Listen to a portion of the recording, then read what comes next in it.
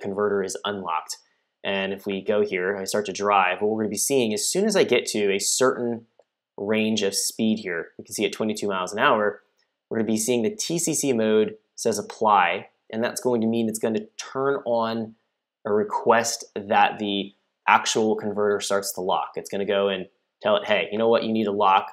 We're in overdrive here in fourth gear, so let's go ahead and start to operate.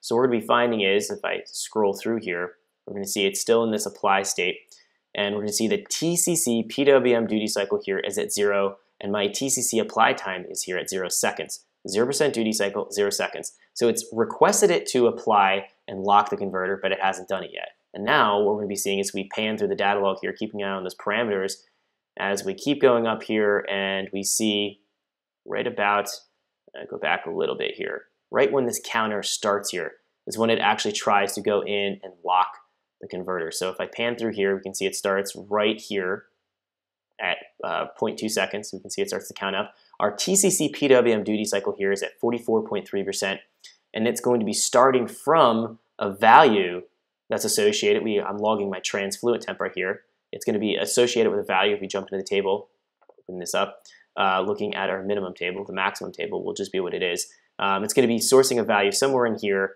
and then depending on what our line pressure request is here, it's going to be sourcing the pulse width modulated percent from this table. So if we jump back in, we're going to be seeing that, again, it starts at 44%.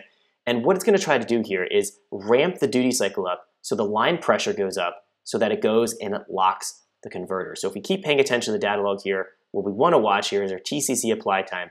We can see the TCC mode still in apply. Our apply time is at 1.9 seconds. And we can see here that it goes from the 2.5 seconds. It's still trying to ramp up the duty cycle. And we can see here now it's locked, and it's at 69%. It took about 3.1 seconds for it to go from unlocked to a locked status. So this is going to be a typical behavior you're going to be finding as you drive around. And what's going to happen is, as you go on and off the throttle, we see here the orange is the throttle.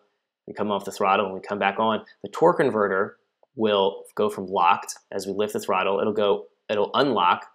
We pan through here, it goes off. You can see the lock status goes off. And then as we get back on the throttle again, it's going to go and it's going to apply it. It's going to request it to turn back on. As soon as the timer resets, it goes from 3.1 here. It resets itself, and it's going to go again.